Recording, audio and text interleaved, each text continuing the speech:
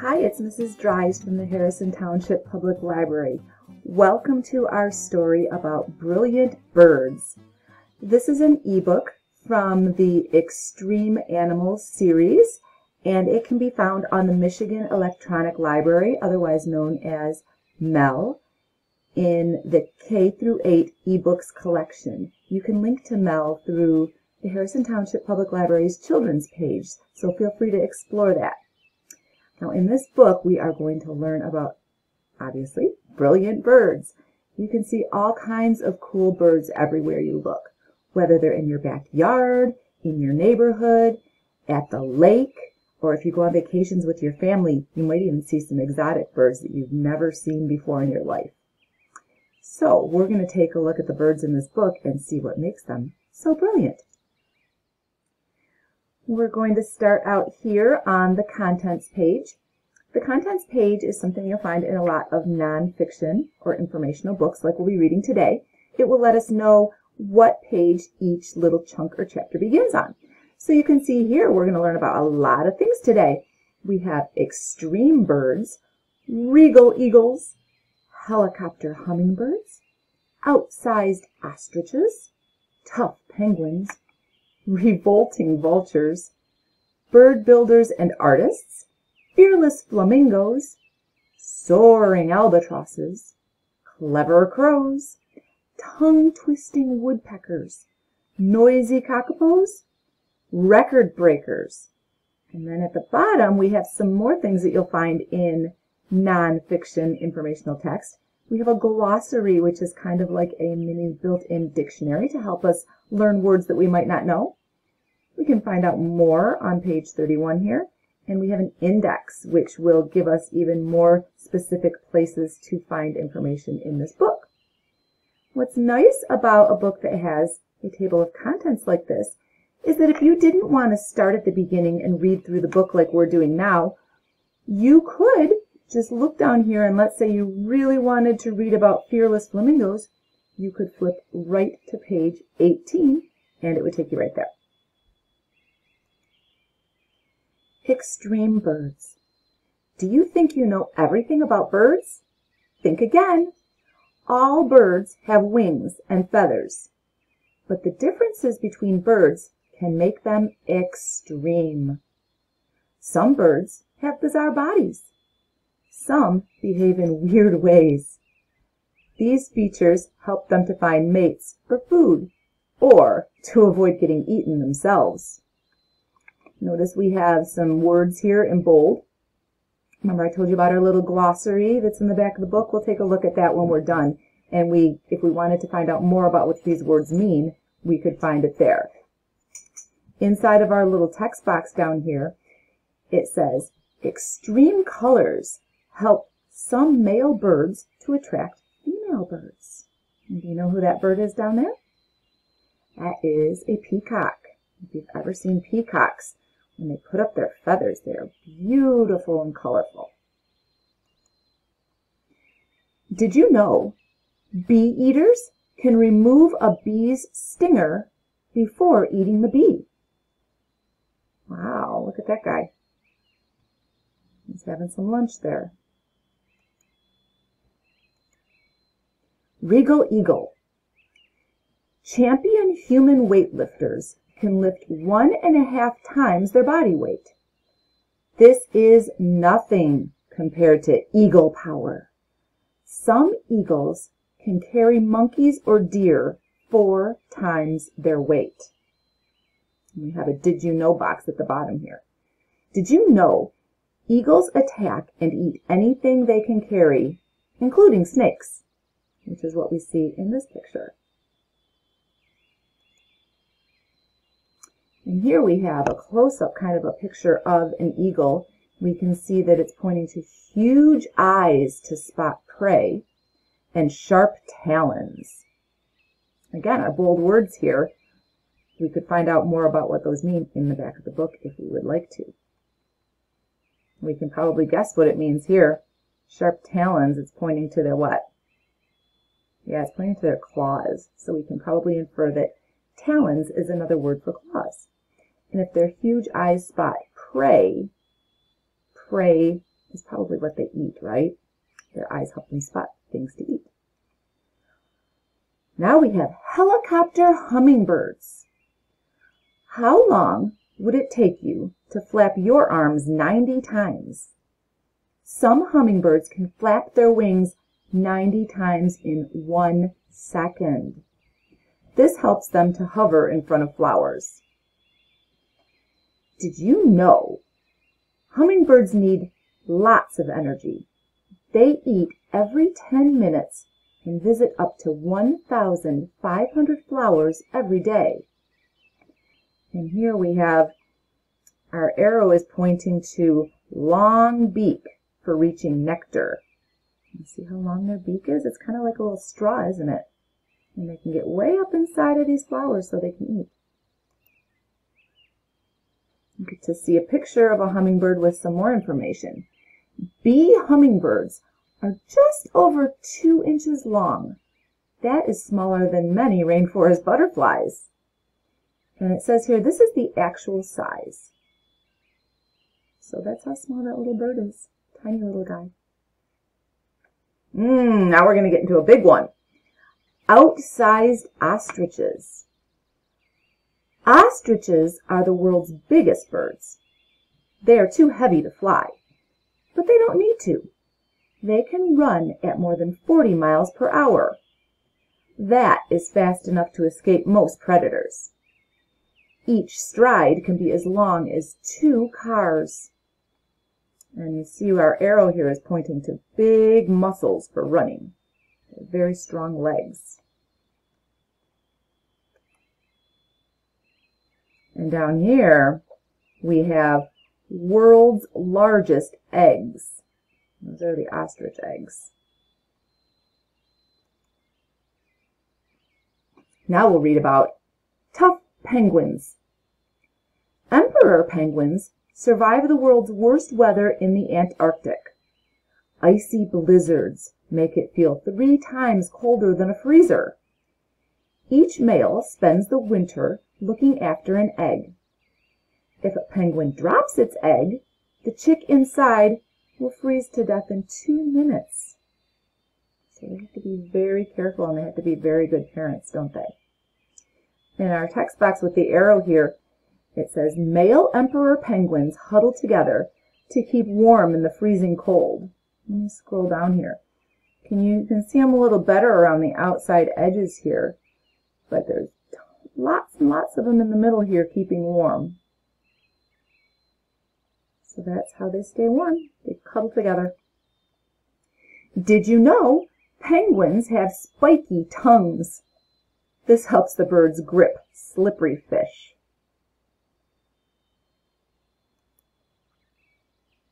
And here we'll learn about revolting vultures. When predators like lions kill an animal, they leave the most disgusting parts behind. Vultures find this rotting meat and gobble it up. They eat so much that it becomes difficult for them to fly. Did you know Egyptian vultures use rocks to break open ostrich eggs? You can see this one here has a rock in their mouth, and they're going to try to break open this egg. Kind of a gross picture here. If you are not into grossness, you may want to close your eyes on this one. Vultures stick their heads deep inside dead animals. Being bald means they get less blood and guts stuck to their heads. Well, that's how these guys live. All I gotta say is, ew. I think I'm glad I'm not a vulture. Here we have bird builders and artists. Weaver birds build the world's largest nests. The nests are like large apartment buildings with room for hundreds of birds. Living together protects the birds from predators. Look at this nest. Let's scroll down a little bit here. This whole thing in the tree is a nest. Have you ever seen a nest that big? It's pretty impressive, isn't it? Male bowerbirds are artists. They make beautiful displays with flowers, leaves, and other pretty things. They want to impress female bowerbirds. So this one here has collected some things that it's going to make a little art project with. We've got some feathers, a plastic spoon, a bottle cap. This one seems to be drawn to a particular color, doesn't he? This one seems to like the color blue. It looks like he's collected a lot of blue things. Now we're going to read about fearless flamingos. This lake is hot, stinky, and poisonous. The water would kill most animals, but flamingos can feed safely here. They have special bills that filter food from the water. A flock of flamingos can contain up to 1 million birds. It's a big flock of birds. Look at them all in this lake here. Here's a close-up. Did you know the bend in a flamingo's leg is actually its ankle? You can see how high up it is here where it bends. We would think that might be their knee, right? Because it's right about where we would expect a knee to be. It's actually their ankle. Definitely something I didn't know before I read this book. Soaring albatrosses. Albatrosses hunt, eat, and sleep at sea.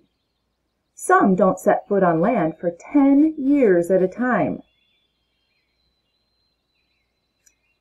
And this box says an albatross can fly for days without flapping its huge wings. It uses energy from the wind to stay in the air. That is a pretty incredible bird, isn't it? Did you know scientists have tagged albatrosses to find out how far they fly? One albatross flew around the world in 46 days. That is crazy impressive.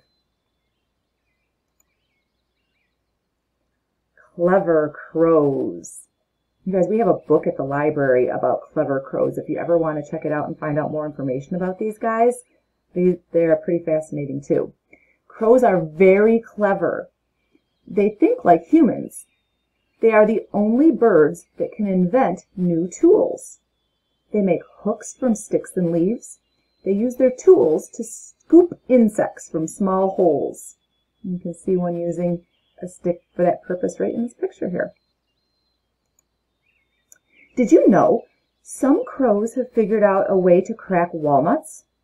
They wait next to a busy road. When the traffic stops, they hop out and put the walnuts on the road. Cars drive over the nuts and break them open. Pretty smart. These guys are pretty smart. Here we have some tongue-twisting woodpeckers. Imagine that your tongue reached your knees. A woodpecker's tongue is 2/3 the length of its body. It uses its tongue to grab food from holes in trees. The tip of its tongue can sense vibrations made by moving insects. Did you know the woodpecker's tongue is like a tape measure? When the tongue is not being used, it coils around the woodpecker's skull inside its head.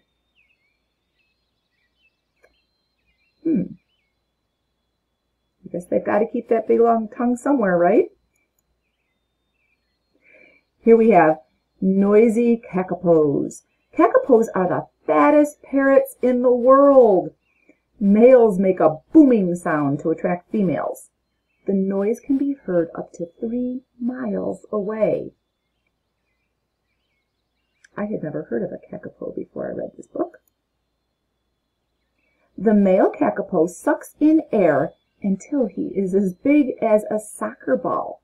Then he releases a deep boom. He does this every night for 2 or 3 months. You probably wouldn't want one of these guys living outside in your tree, right? Here's some record breakers. Which bird do you think is the most extreme, and why? Take a look at some of these record-breaking birds to help you decide. What? The common swift. Why? Why is he a record-breaking bird? The longest flight without stopping. Wow! When swifts leave their nests for the first time, they fly non-stop for 2 years.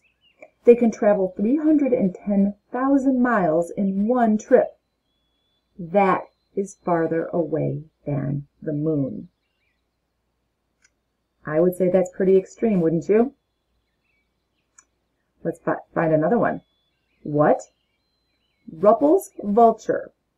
And why is it being nominated for the most extreme?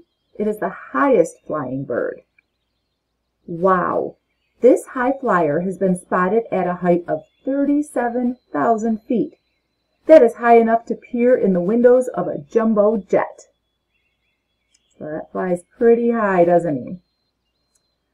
Here's another nominee for the most extreme. What is it? An albatross. Why? Longest wings. Wow! The wings of the wandering albatross are over 11 feet from tip to tip. That is like 17 soccer balls in a row.